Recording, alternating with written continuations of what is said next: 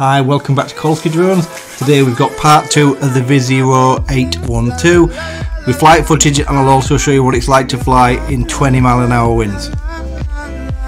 Hi, welcome back to Kolsky Drones. So today we have the VISUO XS812 part 2. So if you watched the first part of this video that I did about a week or so ago, you'll see that I had an awful big issue with the app and I couldn't get it to stay connected. Right, so that must have been an issue with my phone, because after that, in subsequent days, I've never had another issue with it. It's been absolutely fine. So the video you're about to see at the end of this was flown in 14 to 20 mile an hour wind, believe it or not. I was trying to wait for a less windy day and I thought, oh, let's just test it in the wind anyway. It's a good test for it. Considering this is brushless and it runs on a 1S battery, albeit a high volt, I was stunned how well it flew. It didn't seem to bother the wind. You have to fly it in speed mode 2 and above, in speed mode 2 to get it to penetrate the winds. But you'll see the first part of this video, I'm in speed mode 1 and it's still penetrated. In mode 2 it penetrates it better, and when the wind's behind it, it was coming back quite quick. It flew really nicely. As I say, I was shocked how well it flew. The controller does feel really nice when you're flying. It feels very positive. It does exactly when the movements seem to match the sticks very well, so there's either no lag or the resolution of the sticks is good. Video footage recorded as it should do to the video card. Not on this video, but I've tried return to home. It works absolutely fine. It was within about 6 foot and everything seemed to work as it should. I did calibrate the compass every time I flew, because I think it does make a difference, and I'm more than happy with it. I haven't tested, because I'm not testing the orbit mode and follow me mode in the wind the way it has been. I think it's a bit pointless. I'll do a follow-up video on that, because I'm also going to do a video comparing this with the S8 with the S9000S, because they're very similar. When you see them side by side, they're identical in size, but when you see them side by side you can tell how similar they are. The big difference is the 9000S runs on a 2-cell battery and this one runs on a 1. Now, I don't think it flies any better than 9000S, which surprised me a little bit. I did think it'd fly better than this one because of the size of the battery, and especially in the wind I've just been flying in. I was really surprised. It was really nice in the wind. You'll see from the video footage. So, as for the camera, so I think I've mentioned those. If you watch my channel, you'll know that I don't really care about the cameras on these things, because they're never going to be great. Now, when you watch the video for this, you've got to remember that I'm flying this in ridiculously high winds for something this size, so it is getting blown about a little bit, and the image will show you that. The image is quite sharp, so on a calm day I'd presume it would be a lot better. But again, we can go through that on the video that I'll do in a couple of weeks, as soon as the weather gets a bit better, when I compare both, and I'll have side-by-side comparisons with this and the 9000S, because they are very similar. I think if you bought either one, you'd be happy with it, and it's difficult for me to pick a winner that I'd say was the best one. So the only way to do that probably is to do another video, because at the minute this is fresh in my mind, but I remember how well I like the 9000. The camera's about the same on them both. The advantage of this thing, it is a VISUO, and it does fly like a VISUO. So that's one good thing to say. I'm very impressed with it. I think for the money it's great and you can't go wrong. So I recommend it, definitely. It's just whether you pick that or the 9000 in my opinion. But yeah, highly recommended. So the video clip you're about to come up, the first video clip you're going to show shows the GoPro. Now in screen with the GoPro footage I'm going to put the app footage, so you can see the app running at the same time as when I was flying it with the GoPro. And then the second video you've got coming up is the flight footage directly from the SD card, which is inside here. You have to pop the SD card out. It's very easy to, and I love this feature. I think it's one of the best ones I've seen. So you'll see that coming up, and then you make your own mind up. But yeah, it's a big thumbs up for me and I highly recommend it. So have a fantastic day and get plenty of flying in, even in the wind. So the flight footage you're watching is actually peaking at 20 mile an hour winds. It went from 15 to 20 mile an hour and never really dropped below that. As you can see, the craft is quite stable. It flew really well. It didn't seem to bother by the wind at all, and it penetrated really well. The first part of this flight I flew in speed mode 1 and then I increased it to speed mode 2.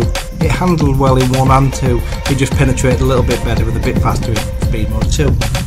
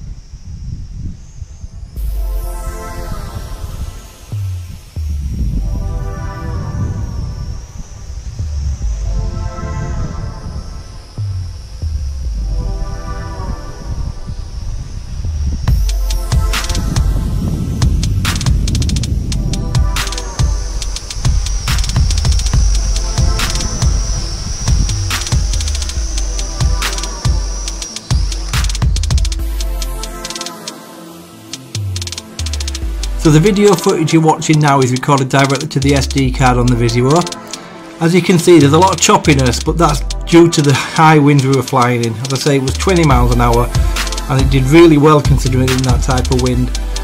The picture looks quite sharp, if not a little bit blocky at times, but I'm more than happy with it for the price of the drone, and I think it's comparable with anything else at this price point.